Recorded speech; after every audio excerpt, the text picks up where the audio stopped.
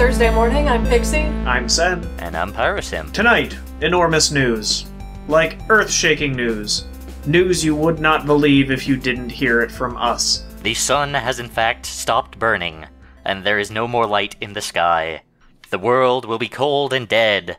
And/or Disney has bought Lucasfilm and immediately announced the creation of Star Wars Episode 7 to be in theaters in 2015. You know, like an intelligent company would do with that franchise. Of course. It's like, well, I almost admire the gusto of Disney announcing Star Wars Episode 7 right alongside announcing the acquisition, because it doesn't even pretend that, oh, the reason we wanted to make this movie is because we thought we had a good story to tell.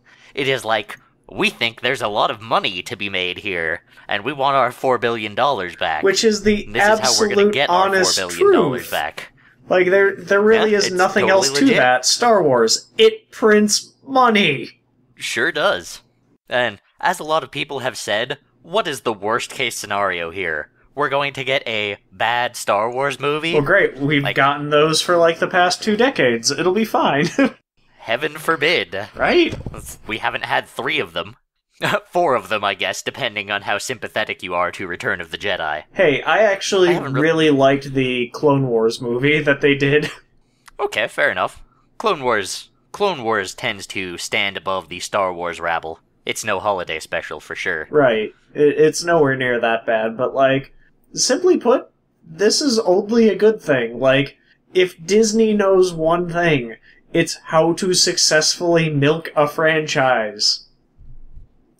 There's also a lot of good stories that already exist after the events of Return of the Jedi in the Star Wars universe. Right, and all they have to do, the only thing they have to do, is successfully tell those already existing, already fan-loved stories. You honestly can't say that Disney purchasing Marvel has not been a good thing. Hey, look, they suddenly have the budget to do the biggest, most successful superhero movie of all time. Okay. Not untrue. Not seeing the bad part of this. Like, They do not have to write a new screenplay in order to make a good Star Wars Episode 7. Nope. I was initially championing that they should make Episode 7 center around Grand Admiral Thrawn, the duology of books by Timothy Zahn, who is the heir to the Empire. I don't know, I have a feeling they're gonna want to run with specifically plot lines that focus on the characters you already know. Like, so I'm willing to bet they're going to try to do something along the lines of, hey, here's all those characters you like. Here's Luke and here's Han. I don't know who on earth they're going to get to play these characters. I'm hoping. I'm really, really hoping that they will go find a new trilogy and just work off of all new characters. Yeah, that is something that I must say immediately. There is no chance that Episode 7 does not have an attached Episode 8 and 9. Right, no, they've already said it. They want to do a new trilogy. I didn't see that in the news anywhere, but I could just assume. But like, the issue of Episodes 1 through 6 is, hey, this is the full story of Anakin Skywalker, Darth Vader. Once Episode 6 ends with Anakin's death, that's it. We told the complete story of his life. You know, from stupid kid found on a desert planet to, you know, evil overlord enforcer of a galactic empire to, oh, I guess he's okay, and then he's dead. Old man with breathing problems. Like, yeah, the whole thing, despite being told from Luke's perspective, it was all about Vader. So you really can't go on with that kind of plot line for another trilogy. Kinda. The other way you could frame it, if you wanted to frame it that way, is that the Emperor is another through line. The Emperor is there right at the beginning of number 1 and right at the end of number 6. Yep. And your proposed story to adapt was the Dark Empire comic books. Oh yeah, the Dark Empire series in which Luke actually infiltrates the Empire as a Sith twice. And Palpatine, despite being dead, is around in the form of lots of clones. Yeah, Palpatine was just, like, apparently totally prepared for this the whole time. Just like, yeah, I've got an entire, like, army of clones just ready to go. It'll be fine. I don't know, I don't understand people getting angry about Disney getting their hands on Star Wars, because Disney knows how to do this kind of thing. Disney's not going to want to be like, yay, we've got Star Wars, let's run it into the ground. Disney's going to be like... Your argument that they own Marvel Studios is the most compelling one I've heard. Yeah, it's how do we make this as successful both financially and from a continued survivability of the franchise standpoint. Because if they just run it into the ground, okay, so they milked 3 movies out of it that everyone hates, and now no one wants to deal with Star Wars anymore. One of the more interesting things about this is that George Lucas is going to not be personally involved in the development of future Star Wars properties. He's completely hands-off from now on. He has no final say. I think that's a good thing. Yeah, I hate having to disrespect Lucas like this, because he made something really, really great. But it's almost like, yeah, you got lucky with this, and you're almost bitter towards it at this point. Like, the argument can be made that George Lucas freaking hates Star Wars and its fans, because they dominated the majority of his life. I kinda don't blame him for that, and also, I don't think that he can do the series much good in a creative role. No, giving it to other people who have new ideas and new stories they want to tell, like, it's pretty much confirmed that the non-Lucas-oriented, Lucas-centered Star Wars productions have been some of the better examples of material that have come out of that series. For example, the Clone Wars, and in fact, the Clone Wars cartoons. Yep. Utterly fantastic. Just people telling great stories in that universe. The BioWare-produced MMO, which, you know, it has been noted on the show that we were all fans of. It's good, and I, in fact, intend to be playing a lot more of it as soon as it becomes free, and I'm not buried under schoolwork. It's 8 separate, incredible stories that just happen to be told in this universe. So I'm interested in the idea that Episode 7...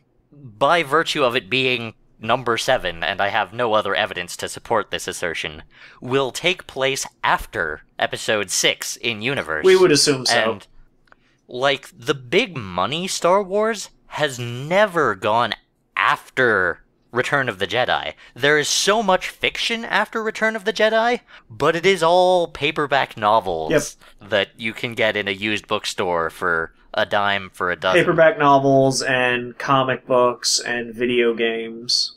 Like, there are so many extra stories told in the Star Wars universe that never made it to film, that the amount of information that they can tap is literally limitless. While those stories don't have much money behind them, I feel like they have some of the best storytelling that exists in that universe. Right. So, my most burning question is simply, what are you adapting? And there's a few answers you can give me that make me smack you in the face, Disney. You're going to smack the entirety of Disney in the face? I'm going to go get Walt Disney out of his cryostasis, and then punch him in the face for this, and then punch him in the face 3 more times for being a racist person. What I really don't want to see is them just going, so there's a lot of expanded universe out there. You know what, we're just going to ignore it and redefine it entirely. Like, I don't want to see them ignore the canon. Worst case scenario. And I don't think they're going to do that, because they would realize just how many fans of this established universe they would be infuriating. It really would have been like them getting their hands on Marvel and just going, yeah, we're just going to rewrite all your plots and forget your canon, and hey, can you put Mickey Mouse into this X-Men comic? Like, that would have been the level of what they would have done. And Disney knows that doing that kind of thing is just going to piss off fans and utterly ruin your chances of making this a financially successful franchise. I wish that I was as confident as you. Like, I think you're right that Disney Pictures has some smart minds running it, and obviously becoming contradictory to expanded universe lore would be an idiotic move. But there's a slightly lighter weight version of that bad decision that I'm afraid of, which is that we are going to write an original screenplay in the expanded universe timeline that doesn't contradict existing works, but doesn't adapt them either. And, that is something they could do, and it's even something that could work if they have a great screenwriter, but it's not the right choice. You know what? Because... I'm gonna say this about Disney Pictures. They took a 2-minute on-rails boat ride and turned it one of the best films of the 2000s. I can't say that's not true. Admitted the sequels were not that great. But the original idea that, we took this concept and we ran with it and we made something absolutely incredible out of, what could be described as fluff. They totally did. I really think... Okay, Disney Pictures is flawless. No. Disney Pictures is Pixar in the Incredibles era. They are... It is really possible for them to screw this up. But I think they're going to handle it well enough that whatever criticisms they receive initially, they will respond to that appropriately. When you argue that worst possible case scenario, it's a repeat of The Phantom Menace. And best case scenario, it is Pirates of the Caribbean or The Avengers, then I don't see any way to lose here. Right. This is just spectacular. We're used to dealing with subpar, disappointing Star Wars at this point. We've done that. If we get more of it, I think the majority of people in the world are just going to shrug their shoulder and be like, great. Yeah, I mean, it's not like they can make it any worse, really. Right. It might just be the final proof that, you know what? Star Wars doesn't translate to film as well as we thought it did, and it's just possible that first trilogy was pure, blind, stupid luck. I love the sentence, Star Wars does not translate to film very well, because, yes, I love Star Wars. I love Star Wars deeply, and I am not sure that it's the films that did it. Any significant proportion of my love for Star Wars is related to film. Right, I think a lot of people's deep love for Star Wars is actually the lore and the expanded universe that they love so much.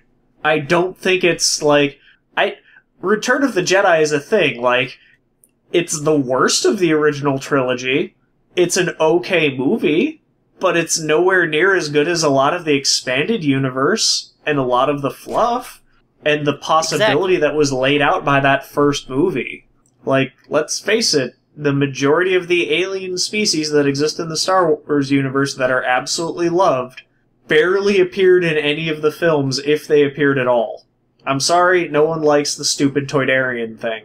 No, not anybody. And go ahead and bring up midi-chlorians with anybody. I mean, even George Lucas at this point. There is nobody that the word midi-chlorians gets a positive reaction Okay, I know people who will start fistfights over that word. Even people who don't speak English, they'll just hear the syllables and they'll be upset. At this point, I want to see someone who, has barely comprehensible English, get angry at the concept of midichlorians. I bet you could find one. Hear Galactic Mysterious Force? Yeah, it's a blood parasite. Grats. So, I want to advocate just a personal vendetta for what story I think they should adapt. I will say, Timothy Zahn's Heir to the Empire is the totally obvious path, and Dark Empire is a good substitute.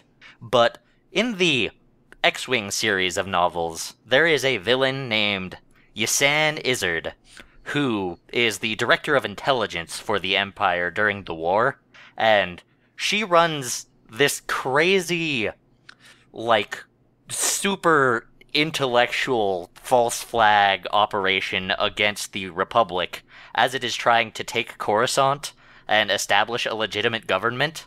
And particularly, there's a novel, The Krytos Trap, where she kind of starts a false plague among the Coruscant population, and also a Bacta shortage, so that the Republic government cannot treat the plague very well. And so she's just going around being this super manipulative Imperial loyalist who is just destabilizing the Republic, even though the Empire doesn't exist to be loyal to anymore. And that is what I think would be the best possible adaptation, or the best possible continuation of this. The thing that I doubly like about this, and this might sound a little crazy, is that if you spend episode 7 and maybe 8 and 9 having the Republic build a new galactic government, then you are in perfect shape for the Yuuzhan Vong to come around in episode 10 and start murdering everybody. So, this would of course mean a 4th trilogy. But, why not? 4 Star Wars trilogies. Let's do it. A trilogy told in 9 parts.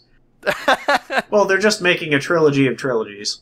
I guess actually that's what this is. This is the meta. 3rd trilogy. Now I kind of feel bad about wanting to break 3 trilogies with 4 trilogies. It's a quadrilogy of trilogies. Yeah, I really think what we'll end up getting is an amalgamation of the extended universe plots. Okay, well, what they need to do is tell every expanded universe novel in parallel, according to the in-universe internal chronology, and just cut between a whole bunch of different stories simultaneously, and expect you to keep up with all of these totally separate things. Why, Pyro, wherever would they find an example of how to do this?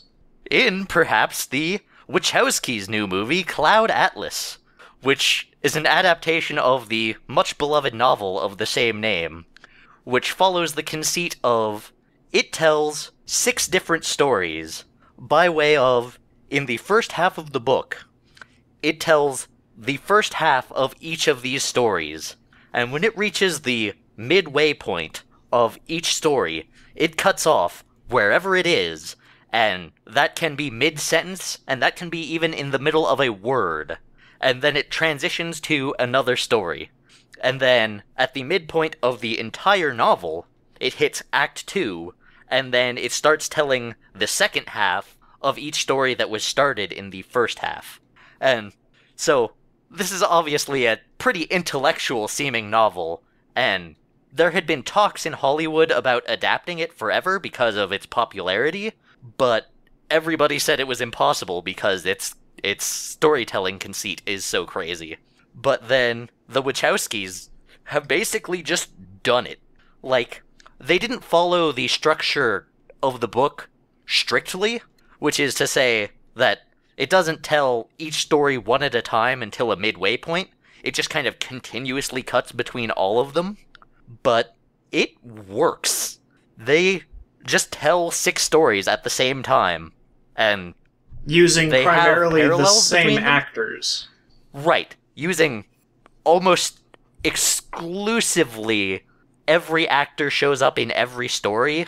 There's, like, very minor exceptions, but they work pretty much everybody in at every point. Right. And it leads to some interesting things, like, at some points, Hugo Weaving as a female character, Halle Berry as a white character.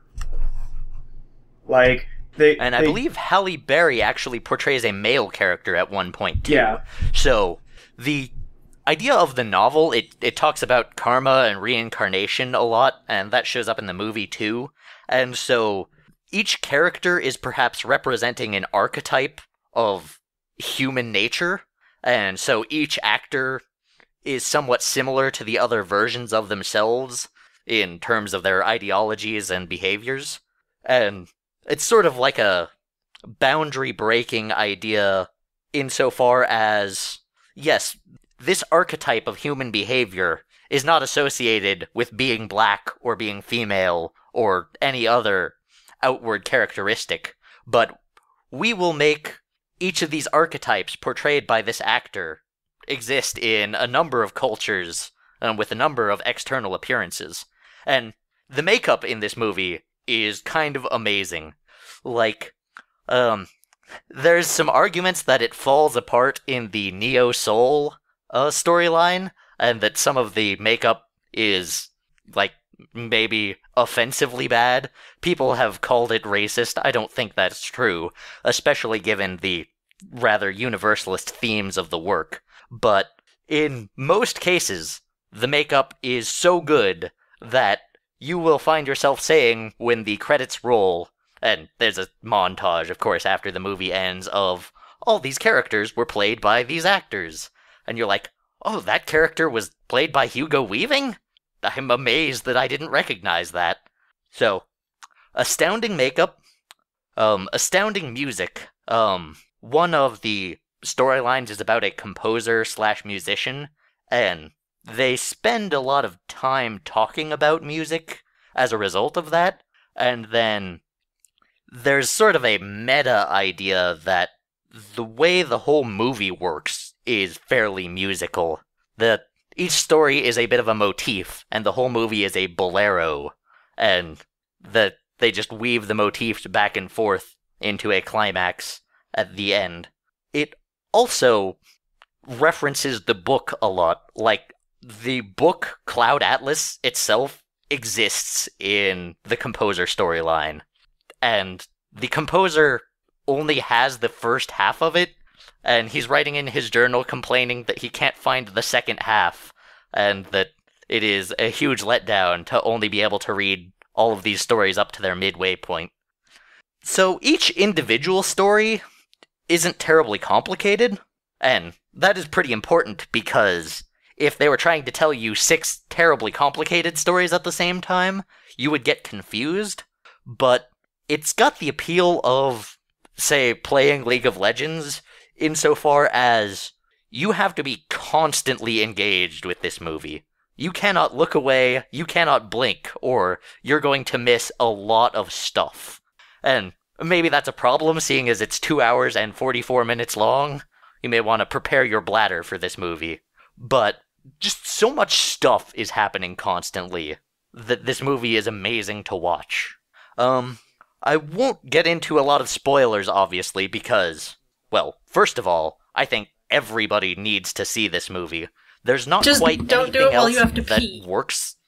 Yes, okay. Be sure not to drink drinks for maybe 2 hours before you go to see Cloud Atlas. Prepare for it like you were going for a blood test. There is a lot of moments in Cloud Atlas that are super intense. Like, I found myself standing up and being like, did that just happen? I was, of course, sitting in the back of the theater, and not that anybody else was there to be obstructed by me. For some reason, this movie is only being shown on one screen in my town with 3 movie theaters, despite being directed by the directors of The Matrix and producers of V for Vendetta. Really? I think I've got it on like 4 theaters in town. Nope, it's on one screen. And so that amounts to, at 2 hours and 44 minutes, 3 showtimes. It is, like, dire in my city. It looks like it's not even going to be available to see in theaters pretty soon. Alright. And the crowd in this movie was not very large. Well, incidentally, I happened to totally coincidentally run into some pals of mine who were also going to see it. I was like, oh, the smart people with good taste are the ones coming to this movie. It maybe doesn't have the mass appeal of a Michael Bay movie. But I actually want to compare it to Shakespeare, and the reason I want to do that is not because of it being smart, but because of it being dumb.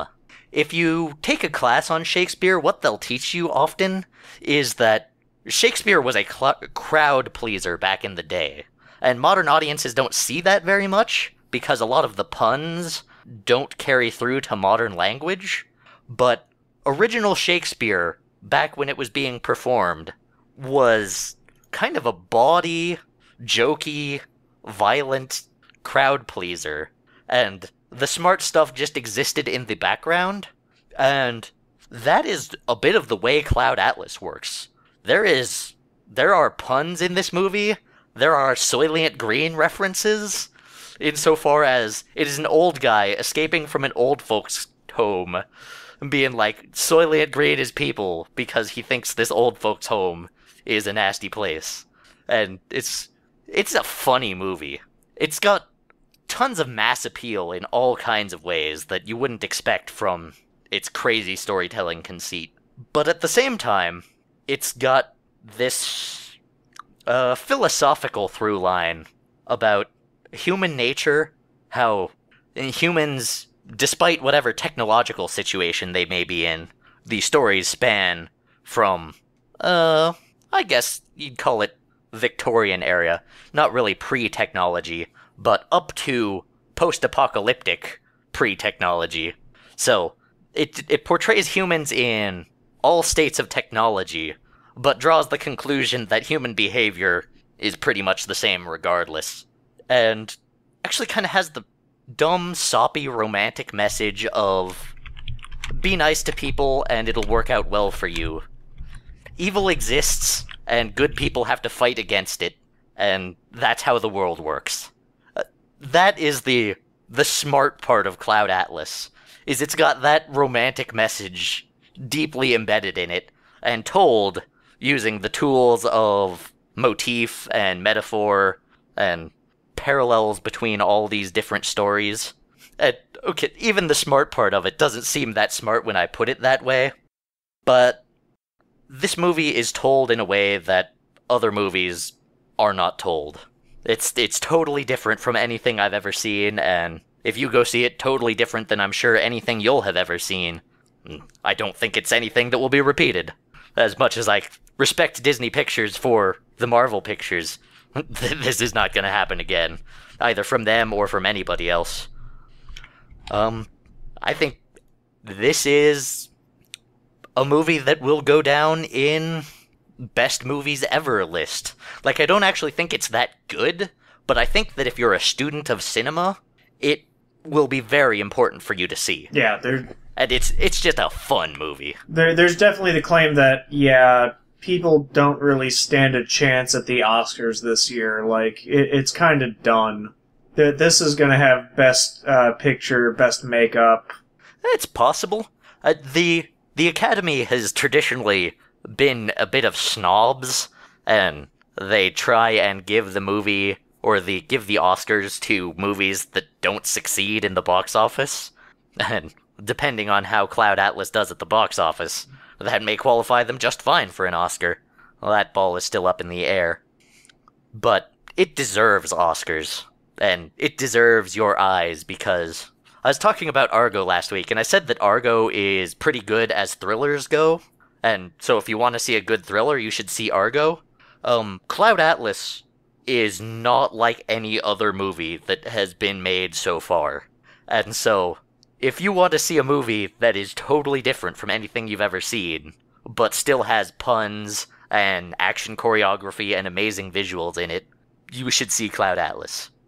Is to say that if you have a brain in your head, you should see Cloud Atlas.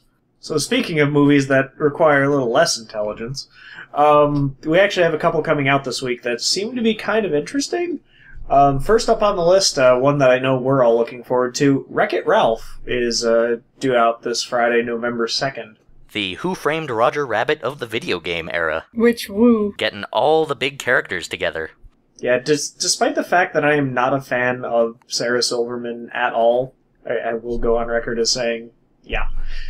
I'm really looking forward to this movie. I think it's going to be really interesting. It seems to have a cool plot behind it, great scenes, great direction. Like, I want to see this. I think Wreck-It Ralph is going to be a movie that destroys at the box office and then has a lingering cultural impact. Actually, I've had this thought in my head for a long time, that Avatar did really good at the box office, and it had a cultural impact for, 5 minutes in society terms. That's not right. And now everybody has forgotten about Avatar. Everyone kind of made the Dances with Smurfs joke and then moved on. Yeah. You think about James Cameron and Titanic. Titanic is still part of the cultural consciousness.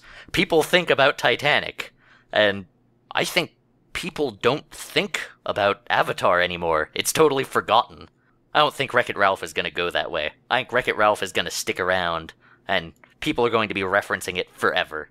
I'm saying that, of course, without having seen it yet, but it's just tying so many famous properties together. Nobody is going to forget a scene where the ghost from Pac-Man and Bowser are in the same shot, interacting with each other. Also Bison. It's also M. Bison. And, well, I mean, we all know how I feel about this, because it's a well-known fact that Who Framed Roger Rabbit is my favorite movie, so... Who Framed Roger Rabbit is pretty amazing. Doing that in video games, which I also love, is... shut up and take my money. So yeah, also coming out this Friday, RZA's The Man with the Iron Fists. Every time I see the trailer for that, like for the first 30 seconds of the trailer, I am curious and interested, and then I see the rest of the trailer, and I am not curious and I'm not interested. Okay, here's the reason that I'm talking about this. I'm interested in it in the way of, hey, you know what was really cool? Kill Bill. Why don't we make Kill Bill where no one gives a crap? And we'll see what happens. Yeah, I see that. It's let's take the really cool fight scenes from Kill Bill and just play around with it. I'm not sure that if you can get away with being Quentin Tarantino without being Quentin Tarantino. Well, he's producing it, and it's being written and directed by RZA, who's also starring in it, which that's always a bad sign. I'm sorry, when you star in the movie you direct, yeah, that's questionable. But it's also got Eli Roth behind it for basically the gore factor. You know, this is the guy behind Hostel. I didn't actually know that Quentin Tarantino was attached to Iron Fist. Yeah, he's one of the producers. Well, that gives me the only hope I have ever had for that movie. 'Cause, I mean, no disrespect to Wu-Tang, but RZA? RZA? Ben Affleck did okay by directing his own movie that he's starring in Argo, but... Right, but he's Ben Affleck. I think you're right that but he's Ben Affleck. And the other guy is exactly RZA. How I needed to finish that sentence. RZA. Yep. RZA. That's about all you can say there. So I want to put forth the idea that the Wachowskis shadow-directed V for Vendetta from the producer role. And likewise, this isn't the first time Quentin Tarantino has put his name on something because he liked the idea of it. No. And so, if he is attached to Iron Fist as the producer role, maybe he can pull this movie back? The third Matrix movie, and I would argue not even the second, destroyed the Wachowskis' reputation forever. Nobody takes them seriously, and I think they're gonna come right back from that once Cloud Atlas hits its stride. But the thing that the Wachowskis have never failed in is visuals. Every movie they have made, from Speed Racer to the third Matrix movie, all looked great. And V for Vendetta looks like a Wachowskis movie. When the throwing knives look like bullets while they're in the air, that is a conceit that came from the same minds that did the pressure waves and the dodging the bullets in slow motion. Mm-hmm. So, on to other movie news, we actually have confirmation regarding the next X-Men First Class sequel, which will be coming out in 2014. They have confirmed the working title will be X-Men Days of Future Past, which, if you're an X-Men fan, actually means a big deal. Yes, that is an important comic. Yep. Dude. So this means we could be seeing Bishop for the first time since, the 90s. Can we just not go there? This is a really cool plot line. I absolutely love the concept of the Days of Future Past. We get Kitty Pryde, which was badly represented in the third film. Terribly represented. Right? There could be a lot of interesting things here. And it still has Bryan Singer. Pixie up with respect to Bishop. We're still just not acknowledging Cable or Bishop? Nope. Not just happening. No. We'll go ahead and do a selective adaptation of this and keep the parts that are good. And I'm willing to bet that's what they'll be doing, because that's exactly what they did with First Class. It's there are lots of things in this comic that are actually really, really cool, but a lot of things that are terrible. Yeah, why don't we just pick and choose? We'll work from there. The director of X-Men First Class was attached to this movie until 2 weeks ago, when he bailed without much context to become the side Marvel Universe director at Fox. So This was going to be directed by the X-Men First Class director, and he was part Matthew of Vaughn. a lot of the pre-production. Yeah, Matthew Vaughn, thank you. But he is not going to actually be the total director of this. Right. Which is a little distressing. Do we have a new director attached Yeah, to Bryan it? Singer. Okay. The gentleman responsible for the previous Superman film. Superman Returns. Yep. I never saw that movie. Yeah. Had baby Superman in it. Did you see it? Yeah, I've seen it. Had Is it terrible? Kevin Spacey as Lex Luthor. It's pretty bad. I believe you when you say that it's It's a terrible. red belt cinema at its best. Like it's one of those movies that you watch it for the spectacle of how did they mess this up. Okay, well, I'm looking. Bryan Singer is attached to X-Men 2000 and X2. Yep. But not to X3. No, he ran away from that. He ran okay, screaming. you get a thumbs up as long as you're not attached to X3. Well, the problem is he actually went and made Superman Returns. Well, I don't know. X-Men 2000 was pretty good. So yeah, I will give Bryan Singer the pass, as I will go see Days of Future Past when it comes out. Like, I was a big enough fan of X-Men First Class. Like, I was so surprised by how much I liked that movie that it completely redeemed X3 from having existed. Yeah, it's hard to say anything about the Fox Pictures X-Men right now, because on one hand, we had X3, and then we had X-Men Origins Wolverine, and those were atrocities. But then they did turn it around with X-Men First Class. So we're 3-2 right now. Yep. So I guess... So there is a 60% chance that this will be good, and a 40% chance this will be terrible. I'll have to go see and find out. I don't know, I don't have an opportunity to say. I'm having flashbacks of the absolutely terrible CG effects of Wolverine slicing a sink in half with, obviously CG'd claws. Oh, X-Men Origins Wolverine. You were perhaps one of the worst movies ever. Could not even be redeemed by me just staring at Hugh Jackman for 90 minutes. Dude. Not even that could save you. They messed up Deadpool. They messed up Deadpool perhaps so severely that I don't even know who could have done that. Right, perhaps one of the easiest Marvel characters in existence, and you screwed him up. The only way that anybody could have done that is if they had no idea who Deadpool was, and they pulled a name out of a hat and nothing else. And just didn't care. They didn't realize that Deadpool is this interesting and huge character. Just slapped the name on this screenplay as a bit of flavor. Right. This is why, frankly, I'm hoping that when the inevitable Deadpool movie gets made, they just forget about Ryan Reynolds and they're just like, we're going to just keep you in the suit the entire movie and have the voice actor who's doing your game just do all your lines. That is the ideal way to do Deadpool. My soul has hurt for a while about the Marvel license being split between Fox and Disney, but now that I truly realize, that Deadpool is on the Fox license, my soul hurts. Right. He's unfortunately... in the form of physical pain in my torso. He's put up as part of the mutant roster, and so he is at Fox. Get Deadpool to Disney! Get Deadpool to Marvel Pictures! This sounds like a crusade. And let magic happen. Let magic happen. We as a society, as human beings, need to fix this injustice. I just want the Fantastic Four to be at back in Marvel Disney's hands, so that they can add them to the Avengers films.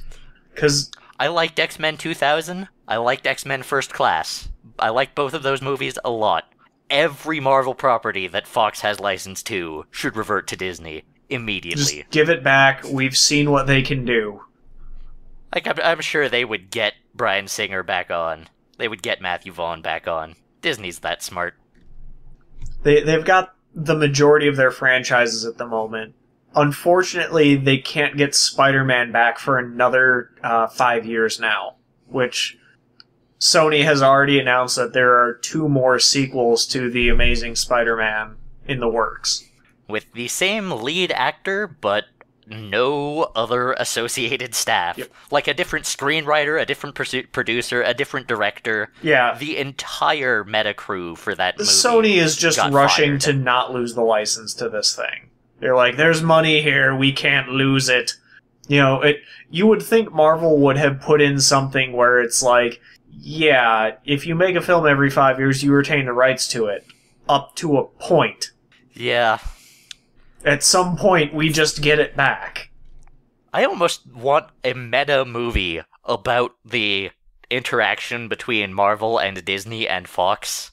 And maybe, okay, I actually now want a serious documentary about comic book movies, because that contract with Fox sounds like a deal you would make with a genie. This sounds like a morality tale in ancient Greece, and a hamartia has been committed by writing this vague contract. It's just a horror movie from there. Right. Admittedly, there is right now. Let me double check this, but I don't believe there is a Fantastic Four movie in the works right now, which means that the contract is going to default back. I have forgotten, so I'll need one of you two to tell me.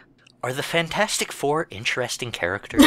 Yeah, I don't even know. I don't even know at this point. I don't know. Actually really love the Fantastic Four characters. Like, I think them being the family of the Marvel Universe is interesting. And actually, the kids are the most interesting parts of the comic. Like, these are two children growing up with incredibly dangerous situations thrown at them, like, daily, who are just trying to figure out how to use their powers and to be kids. Alright, I'm sold. You sold me. It didn't take much. I want awesome Fantastic Four movies. Also, you know, Reed and Sue are just super cute together. Reed and Sue are super cute together. And at each other's throats constantly. Because Reed is kind of a screw-up. But, like, there's so much interesting dynamics in the Fantastic Four. Like, the Ultimate Fantastic Four comics were by far my favorite run of the Ultimate line. I mean, that's actually where the Marvel Zombie universe came from an Ultimate Fantastic Four storyline. I can't recommend those books highly enough. At this moment, I wish we were not on FCC airwaves, because suddenly I want a movie involving Reed and Sue, and it is not a superhero movie. It's not an action movie. Not that kind of action. It would not get a Reed and Sue's domestic PG-13 encounter rating. Likewise, how Mr. Fantastic deals with the police. This is becoming dangerous territory. I want to see that movie. Yep.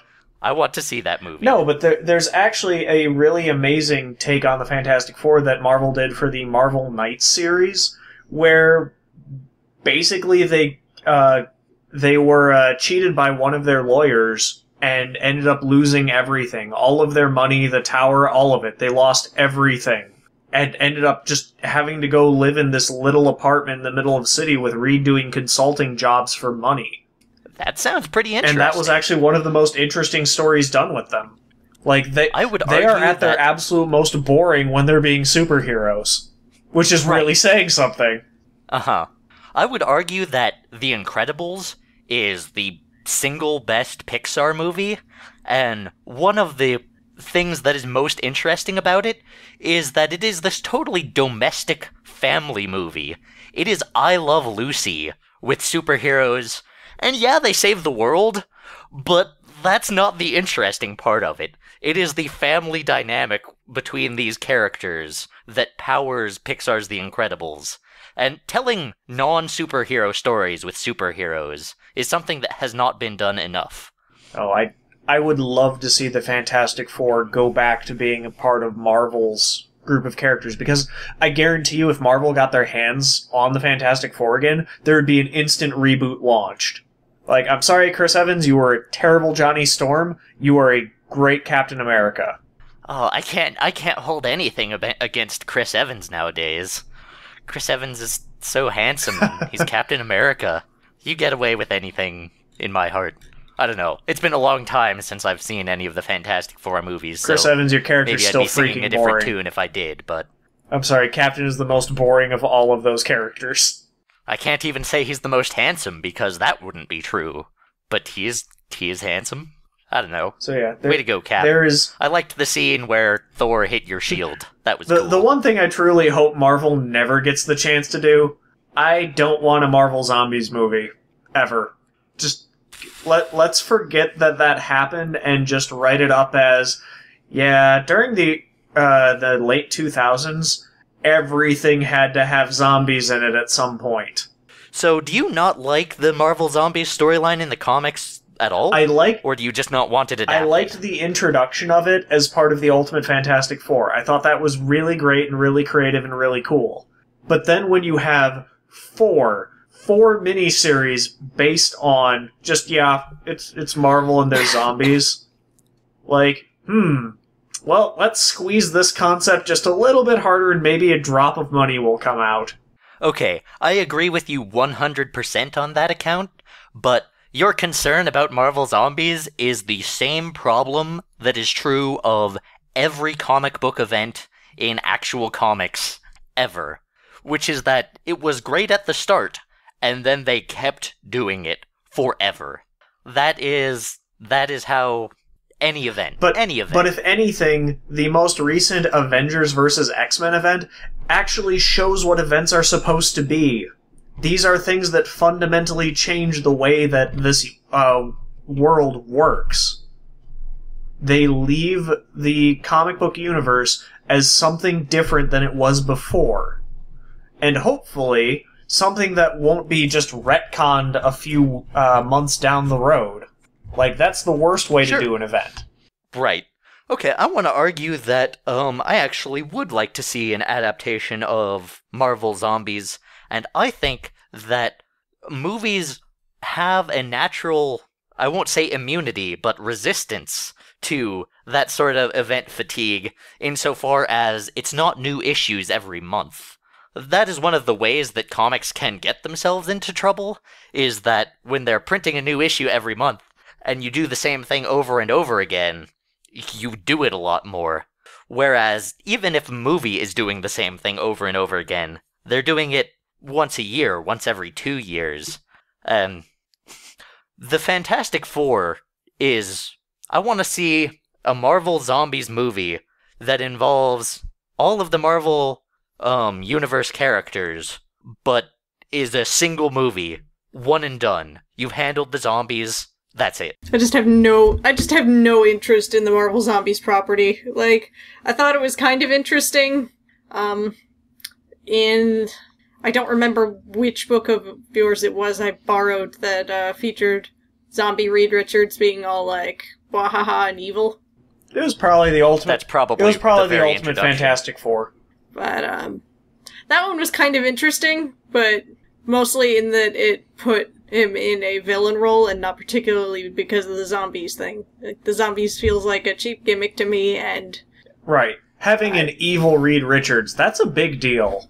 Yeah, him being a zombie, that was just kind of on top of it. That was just kind of the loose reasoning for it. And I feel like that could have been done better. Yeah. But I will tell you, the one thing that could really, really push the Avengers 3 over the top for me is if they did the Civil War plotline.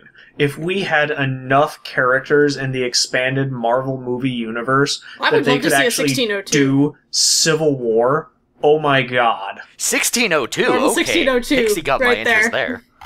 Nah. I don't think they would ever actually do 1602. I don't think they ever would, but it would be awesome. I'm afraid of the Civil War because I don't know that the Civil War is bright and shiny and fun. No, the Civil War is not fun. But then again, I think they're getting away from that in the movies in general. If you've seen the trailer for the third upcoming Iron Man movie, they're not going to be bright and fun anymore. The trailer doesn't advertise it as being fun. People who have read the screenplay say that the screenplay is funny. Insider sources say that, and I want Iron Man to continue to be funny and fun, even if they do Demon in a Bottle. I want that movie, because, okay, Demon in a Bottle, you can have a comic that is not fun, because a comic is not long, but I don't want Disney Marvel to be Christopher Nolan Batman. I love Christopher Nolan Batman, but comics are a medium that have a lot of potential for fun, and that has worked out amazingly in Iron Man 1, Iron Man 2, The Avengers, Thor, Captain America. They're all fun movies. Yeah, Robert Downey Jr.'s hilarious. Tony Stark is definitely the comic relief of that team. Even though the original Tony Stark really isn't that kind of character, Jr.'s work just works better. His version of Tony Stark is more appealing than the comic book version. And it's a natural fit that he would be the fun and funny character because he's a playboy, and he was always a playboy. Right. No, Tony Stark has just been run as a more and more serious character throughout the comics, and it was really his reinvention by Matt Fraction that kind of changed things. And I would argue for the better. Yeah, without a doubt. I guess my decision about the Civil War depends on where Iron Man 3 goes and how good Iron Man 3 is. Because if Iron Man 3 is dark and bad, I don't want Civil War. If Iron Man 3 is fun and good, I don't want Civil War. If Iron Man 3 is a Christopher Nolan Batman movie, then I guess thumbs up on Civil War, but I don't think that's gonna happen. Right. It definitely won't be the next Avengers movie. Like, the next Avengers movie, without a doubt, is going to be, hey look, Thanos. Oh dear. Okay, now, just sign me up for that. I'll take it. Yeah, we've already been shown that in the ending of the last one, that, hey, this is coming. What I'd actually like to see is them to do kind of an Ultimates version of Galactus. But I have a feeling we're not going to get that. They don't have the license for Galactus. Yeah, that unfortunately goes with the Fantastic Four. Well, I feel like this episode we have earned our nerd stripes by talking about comics a lot. Yep. And inside baseball about comics. Yeah, I think we're done here. What a bunch of nerds. Cave Johnson. So, we're done here. I've earned my cookie for the day, and I'm so, leaving. Goodbye. Have fun. This has been Nerd Talk. Alright, so next week is... stuff. More specifically, more League of Legends than you can deal with. Pyro probably gonna be Assassin's Creed. I will not be able to talk about Assassin's Creed because it won't be out on PC. It's out for consoles, but I won't be able to play it until November 20th. Alright, and in just 2 short weeks, we're going to be doing our Tequila DJ raffle. So you should like us on Facebook at facebook.com/nerdtalk, or follow me on Twitter at nerdtalkpixie. You should pick up one of our awesome raffle tickets to help Advocate Hope Children's Hospital Family Assistance Fund. They're only $3 each, or 2 for $5. And we'll be giving away different prizes every hour on the show. It'll be great. They include Steam keys for a couple of those Assassin's Creed games all the kids are going crazy for. And Blu-rays of the Avenger that we liked so much. Indeed. Avengers. Yeah, there was more than one of them. Avengers, I mean. Well, at any rate, so if you'd like to have a chance at winning that, you might want to get in touch with me. You can even shoot me an email if you're so inclined to pixie@nerdtalkshow.com. In the meantime, we'll see you next week. I'm Pixie. I'm Sen. And I'm Pyrosim. And you've been listening to Nerd Talk.